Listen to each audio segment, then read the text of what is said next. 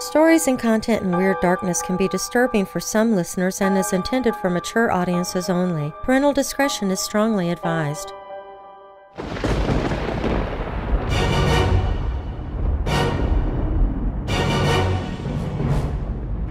Welcome, Weirdos!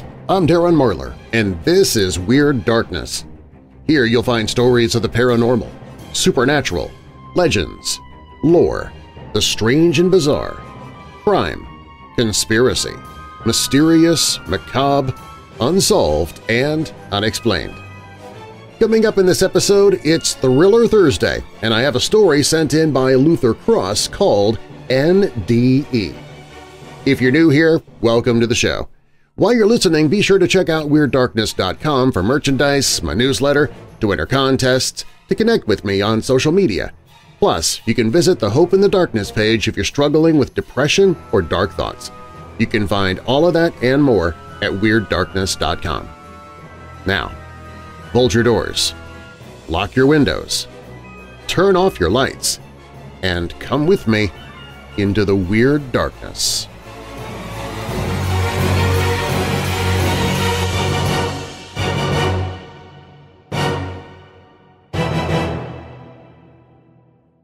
In 2011, I had my first fatal heart attack. I died right in the back of that ambulance, but they revived me 3 minutes later. At the time, I was cruising towards my 60th birthday. I could feel my old age catching up to me, but I still got around fairly well back then. Anyhow, I'd been invited out to the bar by some coworkers. They wanted to have a few drinks in honor of a mutual friend's promotion. I was a lonely old widower whose kids had grown and moved away. What else could I possibly have to do? So I dressed in my nicest jeans and my favorite band tee. I didn't want to look like a complete slouch, but I also didn't much care what they thought of me. No way I was going to wear a monkey suit in my off time. Besides, I was just a few years away from retirement, and I was oh so ready for that. When we got to the bar, Jared, one of my colleagues, ordered everyone in our group a single shot of whiskey. We all toasted and gulped them down as one. It was an unintentionally synchronized moment of pure beauty. Then Jared sent out a round of beers for us all. I wasn't necessarily opposed to having a few drinks with these guys and hanging out, but I really wasn't into getting hammered. Despite the fact that it was Friday evening, I still didn't want a hangover to nurse the next morning. After I finished that first beer, I slowed down and sipped the fresh one brought to me. Somebody from our group had hit the jukebox, and an old Merle Haggard song filled the small bar room. I wasn't into country at all, but I was getting free drinks, and I was out of the house for the first time in quite a while, so I just went with it. Pretty sure I even caught my head bobbing along a time or two. "Having fun?" Jared asked, sidling up to the bar next to me. "Actually, yeah," I said with a bright smile. "It's nice to get out of the house." "Thought you might feel that way. I'm glad you came, man. I worry about you, you know." This wasn't the first time Jared had approached me this way. He was just one of those guys who could sense it when somebody else was struggling, and he insisted on helping them out. It could be annoying at times, but I'd say his heart was in the right place. "Yeah, so you tell me from time to time." "Well, listen, Barry," Jared said, lowering his voice and leaning in. "If you ever need someone to talk to, man, just hit me up. My cell number's in my email signature. You can call me anytime, all right?" "Yeah, Jared." "I know," I said, feeling a bit uncomfortable. "Cool, man," Jared said, holding his fist out. I bumped it with mine, and he said, "Catch you later, bro." "Later, Jared," I said, sipping my beer. I heard the bell over the front door ring and looked in its direction. I froze. The woman that had just walked in the front door looked exactly like my late wife, when she was about 20 years old. I did a double take and rubbed my eyes. When I moved my hands, she was looking at me. She smiled and walked up to the bar. "A beer, please," she said. The bartender chuckled. "You got a preference?" "Yeah," she said with a nod. "Whatever's cheap." The bartender raised an eyebrow. "Your loss. I've got some mighty fine stock back here." I'll take your word for it," she said. The bartender had finished pouring her beer and set it down in front of her. "Thanks," she said, taking a couple large gulps. Some of the foam stuck to her upper lip, and she licked it off the exact same way my wife would have. "You look like you've seen a ghost." Excuse me?" I asked, bewildered. "You look like you've seen a ghost, old man. You okay?" I laughed nervously. You look like someone I know. Used to know, I mean." Her face became solemn. "I get it. I'm sorry.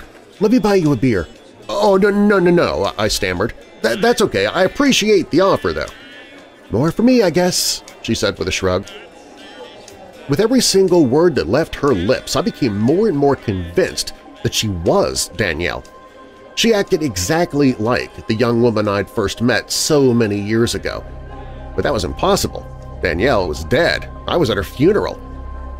Then I got an idea, a way to prove to myself that I was just being an old fool and that I wasn't sitting next to my late wife's doppelganger. "What's your name, by the way?" I asked. "I'm Barry," I said, holding out my hand. She took it and gave it a light, feminine shake. "Danielle," she said with a bright smile. "Danielle Irons." A smile fell from my face, and I swear my heart skipped a beat. "What did you say?" The smile fell from her face, too, and was replaced by a look of concern. "Barry, are you okay? You don't look so good."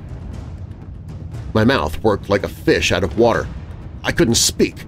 An immense pain took over my left arm, and I felt lightheaded. "Something's wrong," I said, sliding off my bar stool and falling to the floor with a weak groan. "Oh, God!" Danielle screamed. "Somebody call an ambulance! I think he's having a heart attack!" I started sweating, despite feeling cold, and the pain in my left arm refused to let up. I heard someone on their cell phone, and after a few minutes they cried out, "They're on their way!" The world became a jumbled mess of pain, loud noises, and moving colors. It was no longer coherent to me. I lost touch with reality and slipped into a darkness so deep there is nothing to which I can compare it. But then there was a light. It grew as it sped towards me. I was enveloped in it, blinded by it, and then I heard clapping and cheering. What the heck? Hey-o, folks! Welcome back to Purgatory's #1 game show, Where to Next? There was a pause, and the crowd filled it with cheers. Where we determine the fate of whatever poor schmuck has just found themselves dead. The crowd roared. A big round of applause for today's schmuck. My head cleared, and I could make out the shape of a man standing nearby. He came into focus then, a tall, bearded man with slicked-back hair and thickly framed glasses.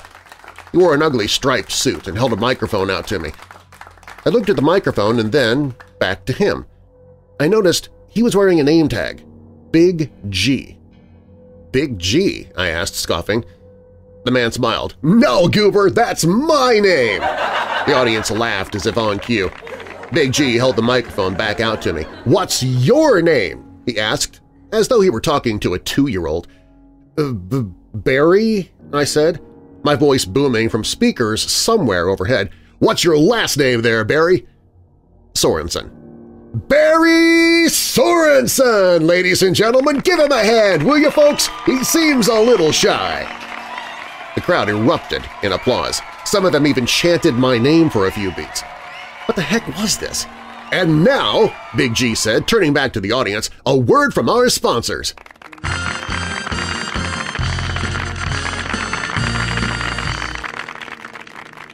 He turned back to me. "You're going to have to step up your game, Barry. Show a little enthusiasm."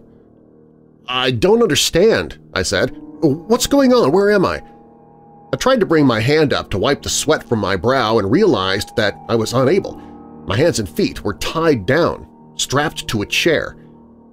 Big G opened his mouth as if to speak, but then paused, touching a finger to his right ear. He nodded and then said to me, "Going live again, Barry, in 3, 2…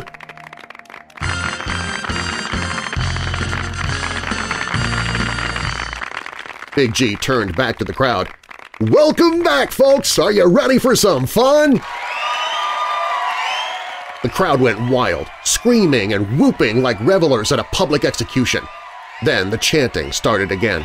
A low rumble at first, but it soon became a tsunami of sound. Barry! Barry! Barry! All right, folks, let's quench that thirst for bloodshed, shall we? The crowd cheered even louder, something I hadn't thought possible until I'd heard it. Okay, Barry, listen up. Before you are two brightly colored boxes, one red and one green. Your choice determines your fate. Which will you choose? I froze. My first thought was to use the colors as a guide. Red means stop and green means go, so the choice seemed obvious.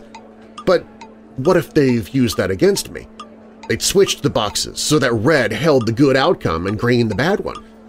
Of course, if they were smart enough to think of that, then they'd probably know that I would think of it too, which means they'd have switched it back so that red was bad and green was good.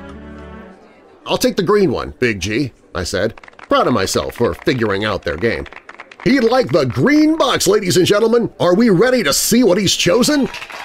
The crowd erupted with cheers and applause. Big G grabbed the handle on top of the green box and pulled the lid off to reveal a card laying face down on the table.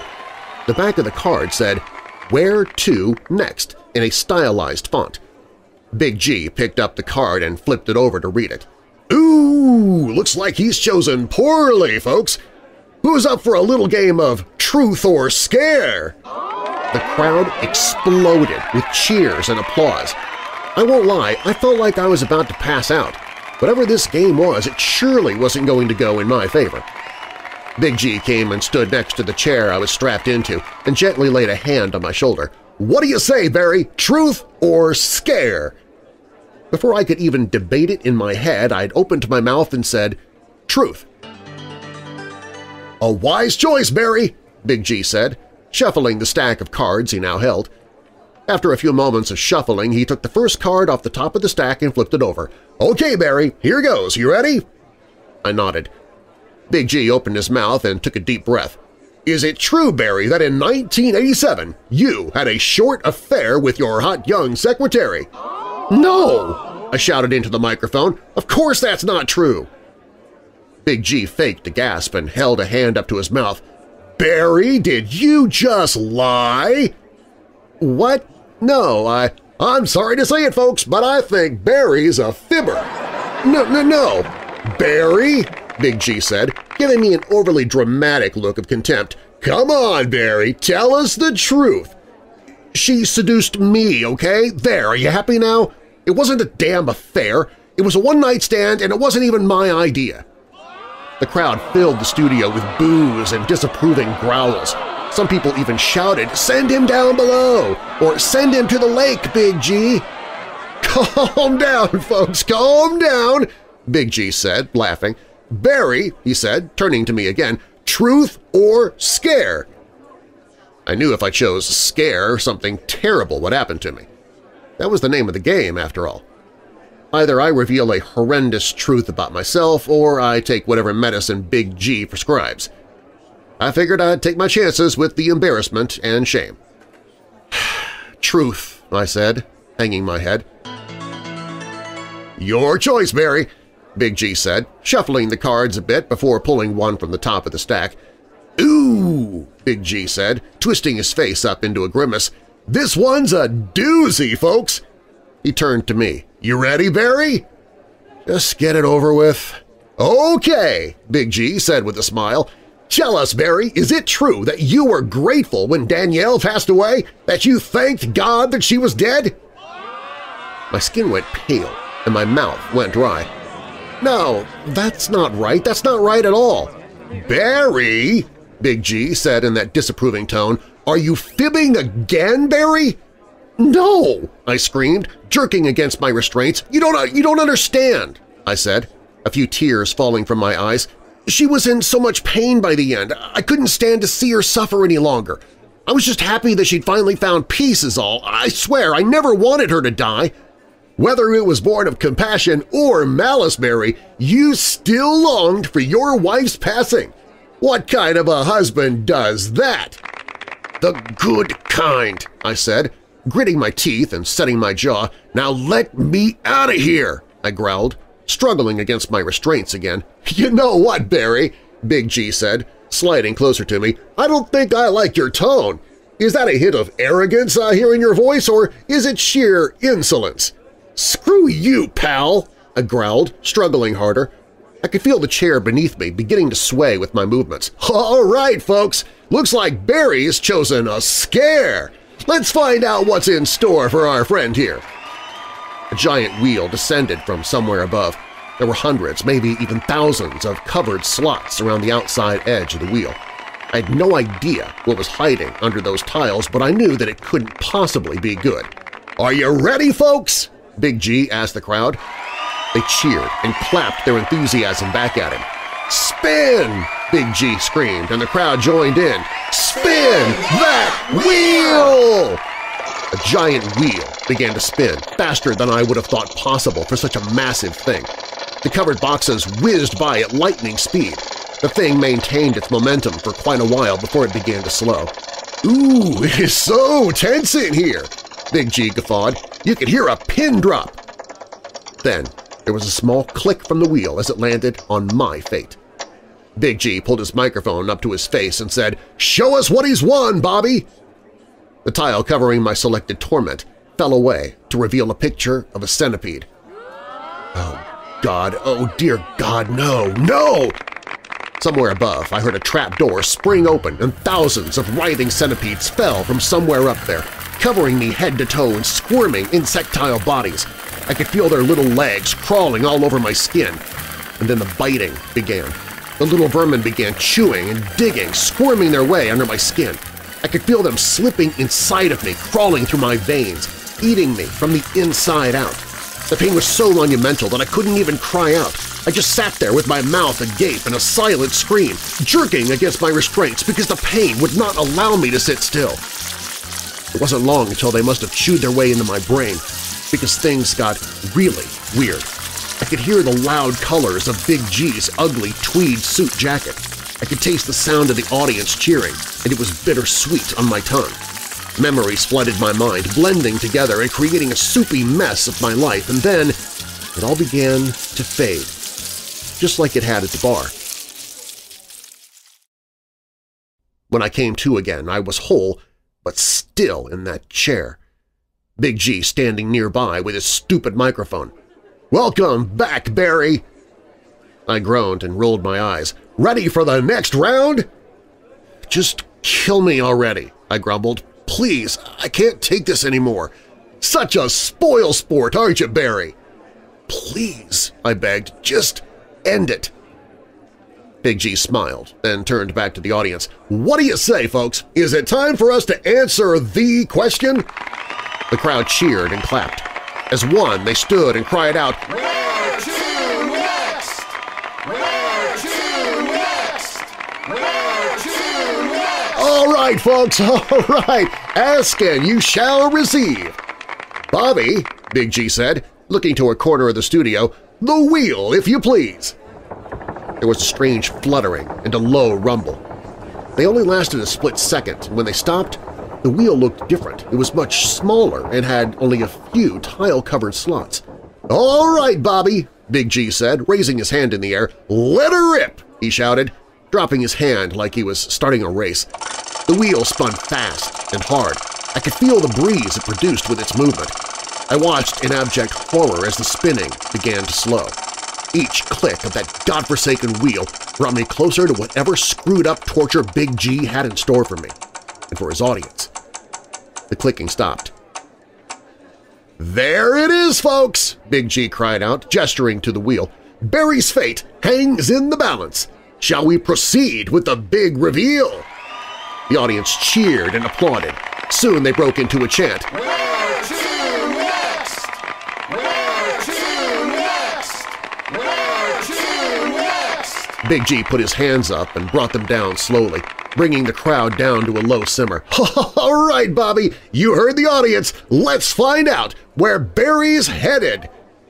The tile covering the slot on the wheel fell away to reveal the words "catch and release." "Oh no!" Big G cried out. "Looks like you lucked out, Barry, my boy. You're going back."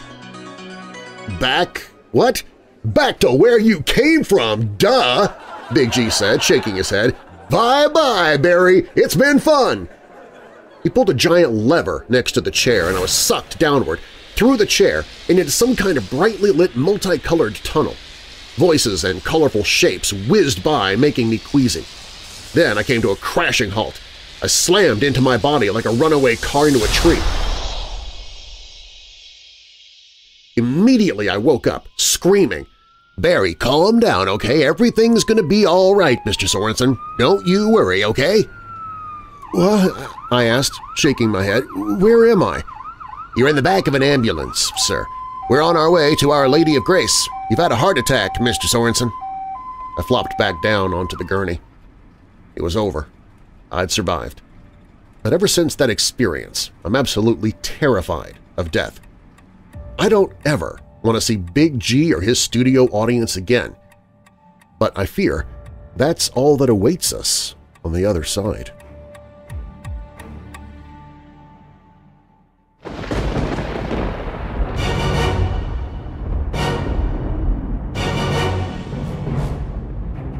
Thanks for listening. If you like the show, please share it with someone you know who loves the paranormal or strange stories, true crime, monsters, or unsolved mysteries like you do. You can email me anytime with your questions or comments at darren@weirddarkness.com. Darren is D-A-R-R-E-N. WeirdDarkness.com is also where you can find all of my social media, listen to free audiobooks I've narrated, visit the store for Weird Darkness t-shirts, hoodies, mugs, phone cases, and more merchandise. Sign up for monthly contests, find other podcasts that I host, and find the Hope in the Darkness page if you or someone you know is struggling with depression or dark thoughts. Also on the website, if you have a true paranormal or creepy tale to tell, you can click on Tell Your Story. You can find all of that and more at WeirdDarkness.com. All stories on Thriller Thursdays are works of fiction. N.D.E. was written by Luther Kross. Weird Darkness is a production and trademark of Marlar House Productions, copyright Weird Darkness. And now that we're coming out of the dark, I'll leave you with a little light. Proverbs 10 verse 27, "The fear of the Lord adds length to life, but the years of the wicked are cut short." And a final thought, he who has not forgiven an enemy has not yet tasted one of the most sublime enjoyments of life. Johann K. Levator. I'm Darren Marlar. Thanks for joining me in the Weird Darkness.